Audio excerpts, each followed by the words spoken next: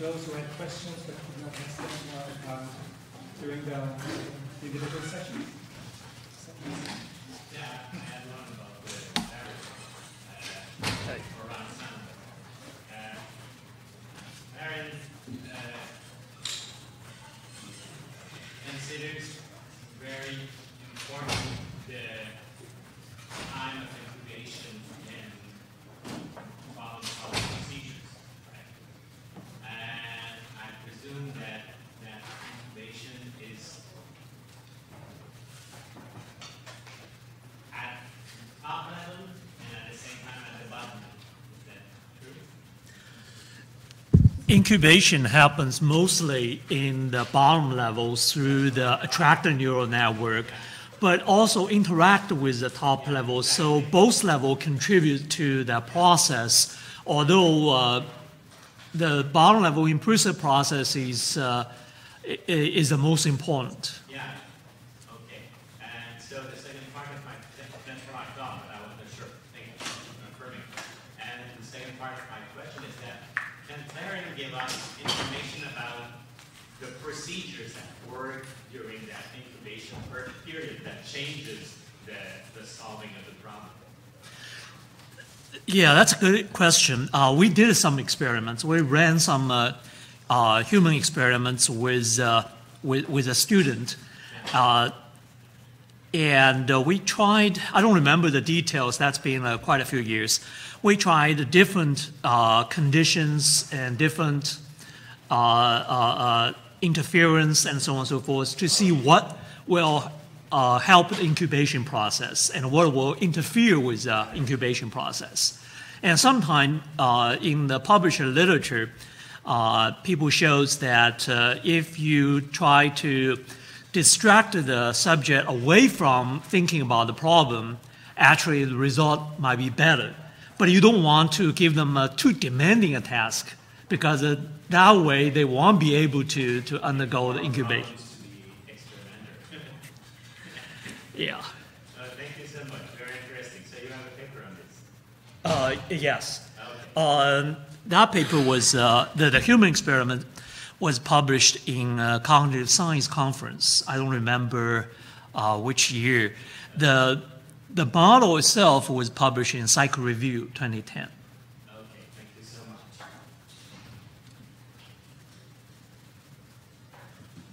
Maybe on the quantum theory, quantum model, you mentioned at the beginning that just one of the effect of tension which was observed by Alison Gopnik. I was wondering is there any work on maybe how maybe kids would be using some kind of model rather than or another, or is it has some work been done with the children? So if I'm understanding the question, basically you're asking have people looked at these certain effects in kids? Yes. I'm not sure. It's a great question. I think the first place to look would be Alison Gopnik's work and see if she's done anything along these lines. I'm not aware of anything, but I don't want to say there isn't anything out there. I don't know if anybody else would know. It's a great question. I do know that Gopnik has shown that with the Blickett detector, kids are actually better at, when you change the properties of the machines, kids pick it up much better than university students. So there could be something really interesting there about the type of reasoning that the kids are doing and the structures that they're able to build. But unfortunately, I can't say much more than that.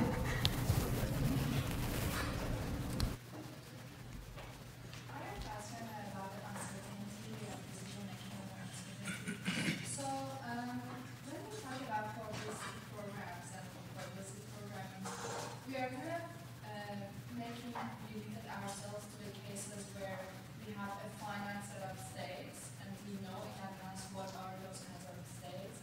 Well, we don't know what is the problem.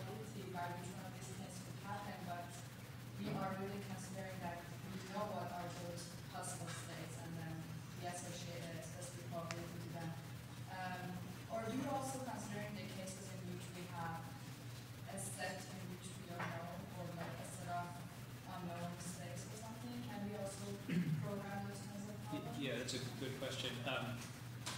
There's a kind of wonky technical answer to your question, but you might be asking a broader one. But let me give you the nerdy answer first. So I showed you cases where the program would halt, would always halt after a finite execution. The cool thing about programs that makes them universal is that you can make use of unbounded recursion, right? All that's necessary in order for a program to be useful is that it will halt at some point. You can never prove whether it will. So there's a similar property in probabilistic programs that as long as a probabilistic program halts with probability 1, so with with certainty 1 it will halt eventually, it still induces a well-formed distribution on return values. And so in particular the kinds of models in any sense, the kind of models that it builds in the executions, a single program can specify an infinite space of possibilities and put a distribution over it. It has to be countably infinite because it's a countable machine. There's a different question that you might also be asking, which is sort of like, what's the sense in which you can write down a program that can sort of imagine new situations of the world? And I think, there might be an answer to that builds on the fact that you can sort of use a program that combinatorially constructs an unbounded number of states. But then we run into Fodor's problem, and it depends whether you think doorknob is a gate. If you think that doorknob can be built out of primitives, then we're good. If you think that it has to be an 8, then probably not so good.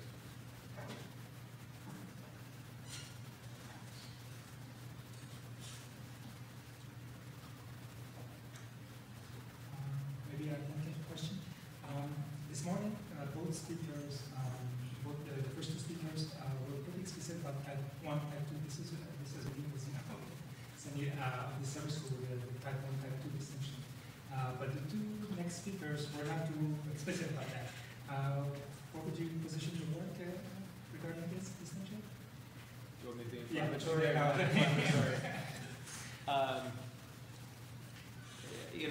I could hedge and say, hey, it's a computational level theory, the process could be a two-process thing, and all of that. And probably that's the safest thing. I'm not sure I actually believe in the two-process distinction the way it's usually framed, though. I think it's super easy to take any phenomenon and draw a cut somewhere and say, look, it's two processes. There's like two things. And I'm really worried about the extreme variety of ways that cut is made in different paradigms and phenomena. That makes me doubt whether there really is two fundamental parts, as opposed to a very complicated thing where you can often cut it into two parts for any given task. And just as an example, so that I don't sound like I'm totally making this up and being inflammatory, somebody this morning mentioned this work of Evan Haidt, where they argued that there are two processes, an inductive and a deductive process. Haidt and Rotella building on work by Lentros.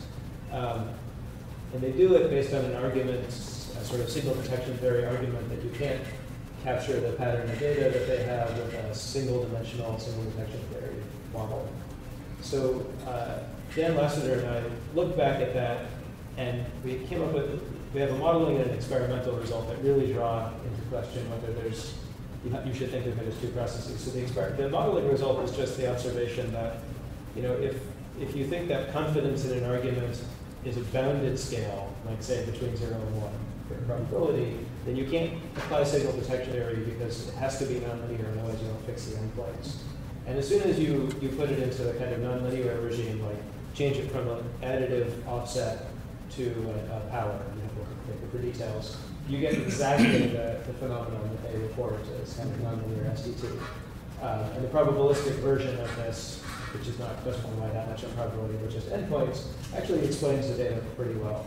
And then we take it one step further by saying, look, they did an experiment where they asked people whether the conclusion was necessary or possible, and from that said, look, there are two, there have to be two systems.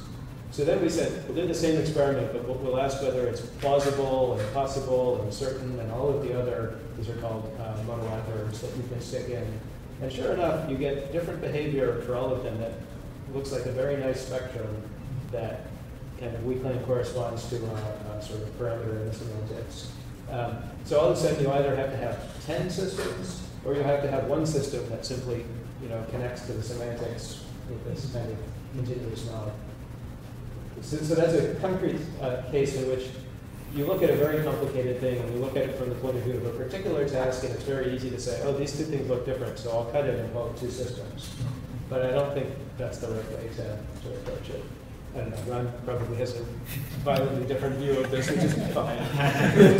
Can I respond? Yeah. Where do I start?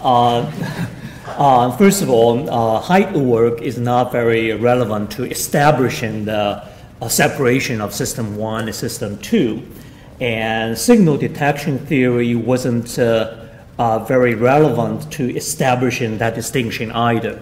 This line of work can be traced back to, well, I don't want to go all the way back to William James, but I can, although I'm not going to. More recently, for example, look at the seminal work of Arthur Reber and the late Broadbent, and so on and so forth. Through experimental cognitive psychology experiments, basically, behavioral experiments, they did a pretty good job in establishing the difference and separation, why this separation provides a succinct explanation of a larger body of data and phenomena. And there are also neurobiological evidence for that kind of separation. For example, brain-damaged patients and people suffering from various mental disorders. You can see the increased significance of implicit processes, system 1 as opposed to system 2. Although, I mean, there are so many controversies, so many debates about details of the two systems. I've been arguing against some of the characterization, for example, Daniel Kahneman made about the difference between the two systems. And so if you look at any of these two-system theory, you can always pick out some characteristics and generate some counter-arguments, counter-examples, and so on. But the overall trend, seems to me, is that the distinction is very well established and provide a lot of explanatory values. I agree. It is taken as given in a lot of the field. And I mean, to be fair, I also agree that there are cases where, kind of relatively modular systems that interact have been identified, and that does seem useful. I guess my reaction is more, I think, in the field, system 1 versus system 2 has been vastly overextended as an explanation of phenomena. And more so, like, in a system as complicated as the brain, or actually Clarion, any of these cognitive architectures, there's many, many, many pieces. And deciding to draw one particular cut and say that that's the important cut for explanation, I think kind of misguides some of our thinking about mental process. And then it's like, okay, do we keep up with the idea of independent, relatively independent systems, and then we have to, say there's more and more littler systems? Do we say, no, actually the work is done by the interactions, and so it's not as useful to think about the systems? I mean, it's maybe a taste issue, but I do worry, But those two things aren't mutually exclusive, right? That's right. I mean, you can have sort of interactions between different components of the system, but also they can perform one level, say, making use of certain sorts of resources, and another not making use of those resources. And so then you operationalize that as being a kind of system 1, system 2 difference. So let's just say working memory or something, right? Like you have a system for working memory in your architecture, and one makes heavy use of working memory, the other sort of set of algorithms doesn't. You're not necessarily saying that, okay, these are two modular independent systems, but you are saying that there's a qualitative way to distinguish one set of processes from another. But you just made it not qualitative, you made it quantitative. You said it makes relatively more use of working memory. you know, and all of a sudden it's not like, okay, there's this system and that system. It's like, oh, there's a bunch of resources. No. I mean, you could say things. this one uses working memory. Yeah. So I agree. I mean, to me, that's a more coherent way of talking about it with resources. Maybe here's a different conceptualization. The question is where you want to put the explanatory burden. And I would argue that if you can put the explanatory burden on the higher level descriptions of things like what Jennifer and my models do, and explain the phenomena, that's better than resorting to the kind of like system 1, system 2, but it's not that I object to the systems 1, systems 2 kind of split, where many people appeal to different system 1, and system 2, and they don't quite line up ever. Right? Yeah, Ron's attempt is probably the best of like having something where there is a single notion, computational notion. But I was going to say along those lines, I mean, that may be just endemic to any kind of psychological theory that's not grounded in some sort of working system, right? I mean, you point to, you operationalize something based on intuition as opposed to based on an actual functioning system. And as soon as you sort of create a model of it, you're able to say, all right, well, this portion is operating in a qualitatively different way than this portion, and I can... That may be, but then you have to also ask, like, how much, to what extent is that what drives an explanation versus the computational level, the computation that it's implemented on that architecture, right? Making arbitrary distinctions considering all the complex interactions and lots of different modules is certainly not a good idea, I would agree. And sometimes it may be or may appear to be arbitrary. But the beauty of computational modeling and other or mathematical modeling is that you can really pin down the details. So you can look at the one person's distinction, drawing the line this way, and another person's distinction, drawing the line the other way, and see which way provide better explanations. So in other words, we can, drawing the line could be useful in the sense that we can narrowing down the differences and understand the differences, and come to a convergence of one best way of dividing the two systems. Well, we might find that there aren't two systems, there's just a big interwoven mess of things, right? Also, there are people who believe in the system 1, system 2 distinction, propose the 3 systems. There's a metacognitive system. So yeah, so there are lots of different opinions. But the debate is healthy. I mean, it could help to move the field forward to come to some kind of a consensus. The other thing that I actually wanted to follow up on that is that, yeah, I mean, I think the debate is healthy, and the other thing is, to what extent is the debate paradigm driven? Namely that, you know, in some studies that use, you know, probabilistic, a task that, you know, elicits probabilities, there's often a constraint of saying, okay, well, these probabilities need to sum to 100, right? And so you're bounding people's probabilities, and you might not end up finding errors, right? Well, people actually do end up, you know, if you don't provide that sort of restriction, then people may end up intuitively, you know, generating errors that might not be caught there. And then the question is, well, you want to explain those intuitive responses in some fashion. Enforcing probability setting up to 1 almost never actually works empirically. So I showed you one example. I didn't talk about the fact, but we gave them money and told them to divide it up, and had to divide $100. And I highly recommend it. Nobody used that dependent measure, actually. We've also replicated the same experiments with that sort of a choose one and these other dependent measures, and they correlate very strongly. But there's like, people are not good at giving numbers and making sure they sum up to 1. When you force them to and make them think about it, their answers tend to coincide. But we should just pretend I never did that, and nobody uses well, no, that I mean, it's a paradigm that's used by David Ober and other folks as well. And you know, you know, I think what I think people's natural responses, people's mistakes there in, you know, not summing to 1 or whatever, they're interesting, and they show that people aren't digesting every portion of the instructions. They're not sort of. I think they're not deliberating. They're kind of intuiting the response and that there's a All right, let me throw in a different inflammatory comment and distinction since we're having this. So this brings up something that I think also relates to the System 1, System 2 thing, which is that the vast majority of our experiments in this field, broadly construed, are done in language. And I think, language works a very particular way, right? That was what part of my talk was about. And so it's extremely hard to distinguish the way language works and the way we use language from what we think we're getting as the sort of underlying reasoning.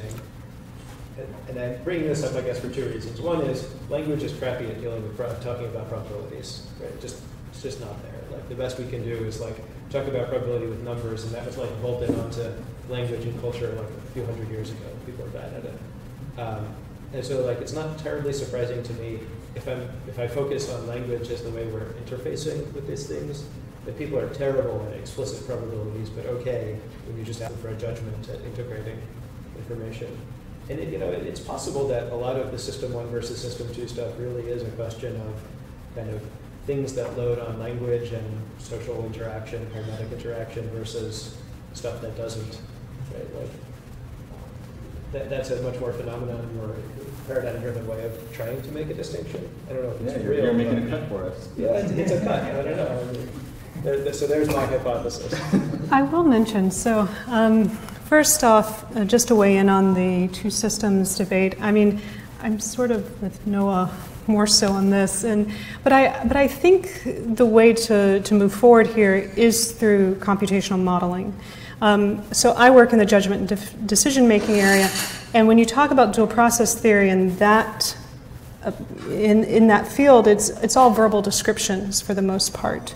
It's Kahneman's descriptions about what are the two systems, and the terms are thrown around just very loosely.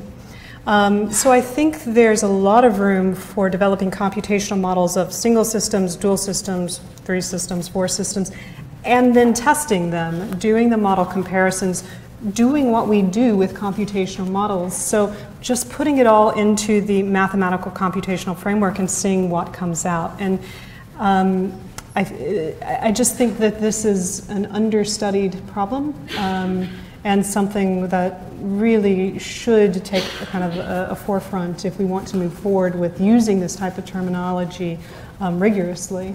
I also think we need to look at more evidence from neurobiological studies, because you talk about systems, especially when you start attaching words like affective system, which also often gets associated with the System 1, this really starts to sound very much like brain areas to me. What are those affective, amygdala-based systems? Do we see that sort of evidence? So I think, we need to start moving beyond just verbal theories in order to actually cover some ground there.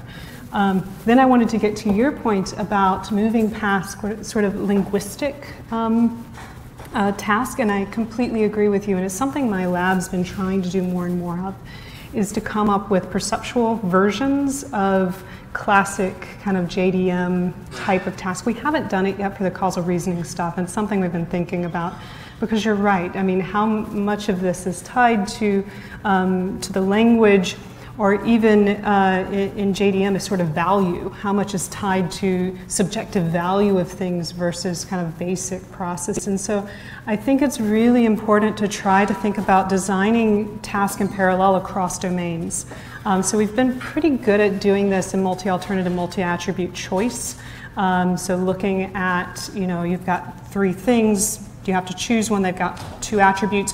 You get all of these kind of classic effects in the JDM literature called the attraction, similarity, compromise, and there's a whole list of them. We've taken that entire set of, I think there's probably 6, 7, 8 different phenomena with this type of paradigm, and we've translated it all into a very simple perceptual geometric task. So you've got shapes, and we just ask people to choose shapes. And we can replicate a number of those, but sometimes we get things that are different. And so then it becomes a question of why. What was special about the words or the value in this higher level domain? So I completely agree. I'll throw in one complication methodologically, since this is summer school and all that. I think that's a great direction of making more diverse and less sort of linguistically loaded stimuli.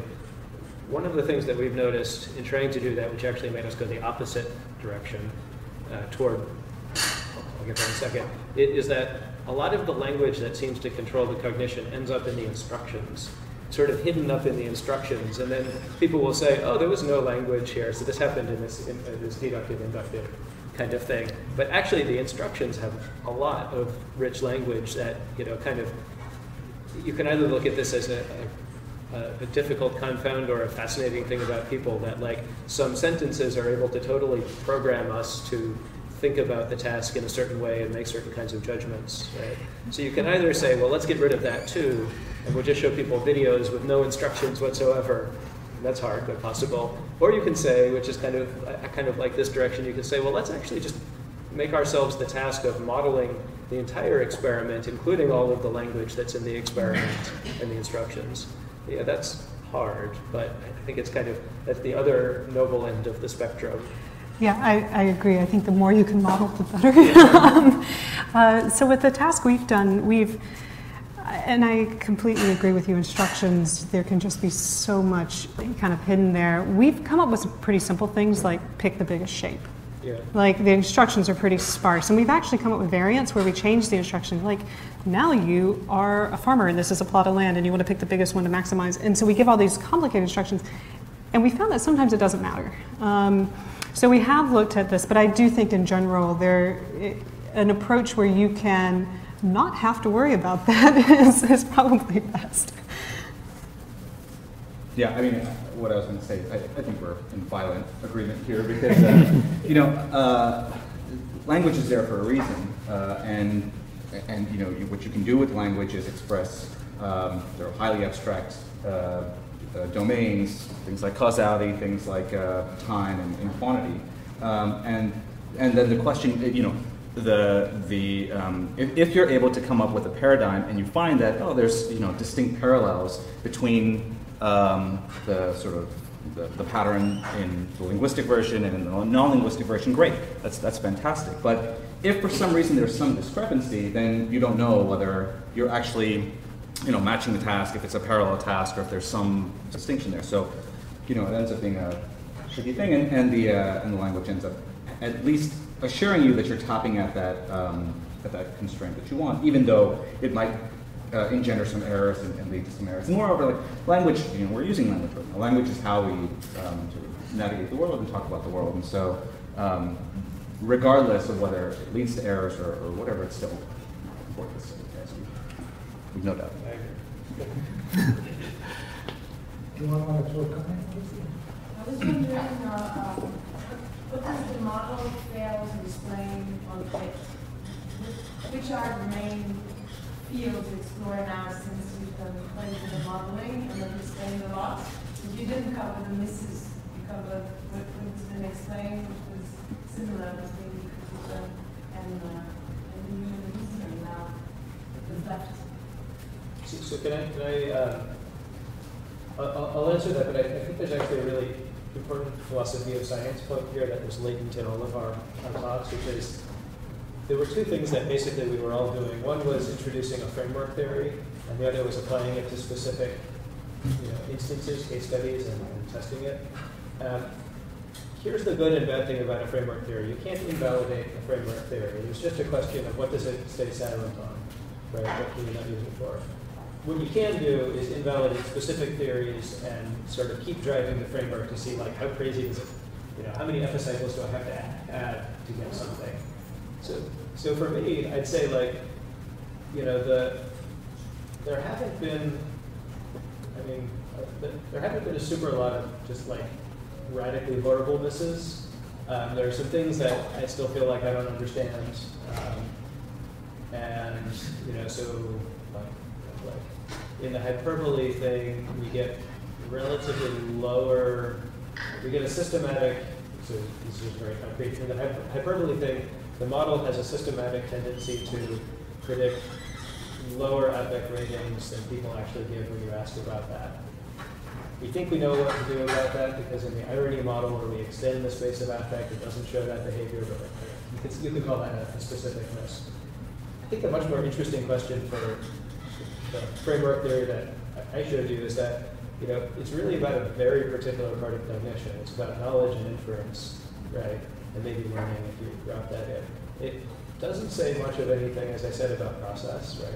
So that's an important direction that, like, you know, some people are driving that way, but, you know, there's a huge amount to say about, like, what are the processes and what aren't they. It also doesn't have a huge amount to say about affect, right? About, like, the kind of emotional experience and, like, what is affect for, right? So I think, like, there's a bunch of these things that clearly are part of cognition that, you know, the thing that I was talking about, probabilistic programming, sometimes we call it probabilistic language of thought stuff, it's just not about that, right? And whereas, you know, like, everybody else to some extent was addressing process, right? So that's a thing, you know, you guys can. Well, it's Thomas Kuhn's idea of scientific paradigm, and that's relevant here. A cognitive architecture or probabilistic framework, they're basically a paradigm. And you're trying to use that paradigm to interpret more and more and more data. And sometimes you will encounter some difficulty. And sometimes you have to find a complicated way of accounting for that. And that's indication that the theory may not be on the right track. You may need to revise it somehow to maybe adding a component. But that could also lead to problem because you may add more and more mechanisms into a model, then it can account for a lot of things. But the complexity of the model is makes this accounting for these phenomena less meaningful and less interesting. So what we want is to refine mechanism, not making it more complex, but sometimes make it even simpler while accounting for a larger set of phenomena. And being unable to account for some phenomenon could be a good thing. It drives the cognitive architecture or other generic models forward, help you to revise that. And we encountered that a lot over the past, I don't know how many years, 15 years or so. So that is the process. And also, it depends on your selection of what task to look at. So personally, I'm interested in social interaction, so we're going in that direction. And so does that mean I can account for all the cognitive details? Probably not. And so I have to select which way to go. Anybody else want to address that question? Yeah, I mean, one of the challenges for me is that you know, reasoning is easier when you're able to separate it into different domains, something like syllogistic reasoning or temporal reasoning and all of that. But you know, if I'm serious about the idea that people are building models, then in fact, you know, we reason all the time with highly complex assertions, things that involve lots of different domains. So if I said something like, you know,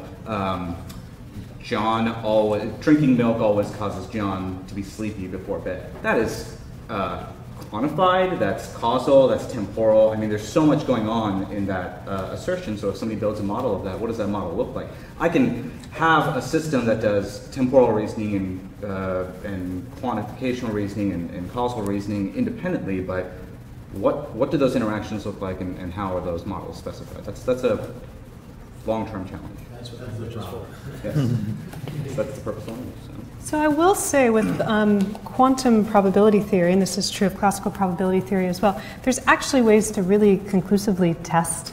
So there's not just classical and quantum probability theory, there's actually a lot more probability theories out there as well. And you can actually set down sequences of equations, and if you violate inequalities, and if you violate those inequalities, you don't use that probability theory. That means you're not working within, let's say, classical. It's got its own inequalities. Quantum's got its own. And then if you're not quantum, you're some other probability theory, which we have not explored yet. So I have not seen, people are talking about doing this type of test, these tests on whether or not people or quantum or something else.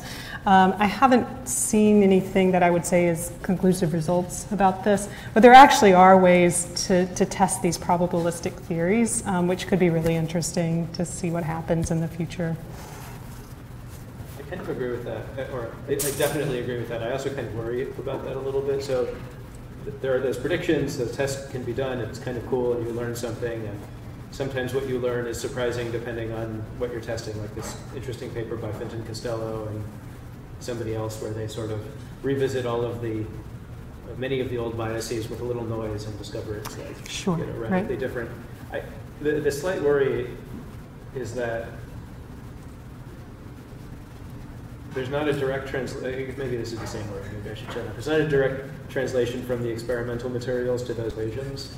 There's a translation that happens. And that's right. And that's why I said I haven't seen anything that I would say is conclusive of any sort. I mean, people are attempting to do this, but that's where the magic has to happen, is you have to figure out how to do the experiment appropriately, and that's usually where it breaks down.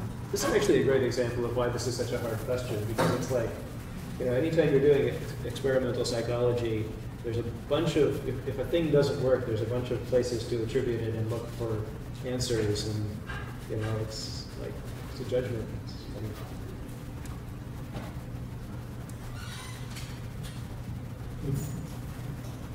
Well, let's thank our speakers.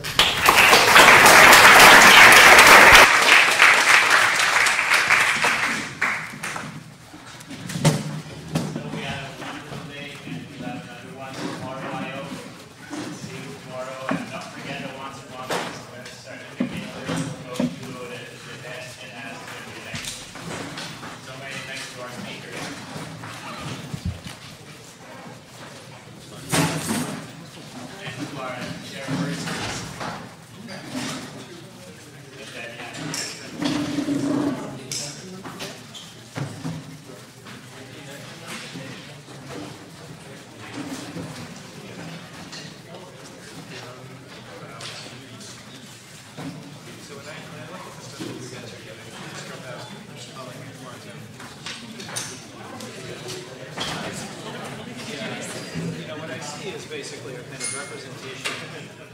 So you have the probability calculus and representation theory takes structures like that, especially into a vector space, and you do the same algebra in vector space. And usually what you do is you try to be faithful, so you faithfully represent the operations. And of course, it's the case that you need some minimal dimension. I feel like theory should exist for that. Which is that if you give yourself a maximal representation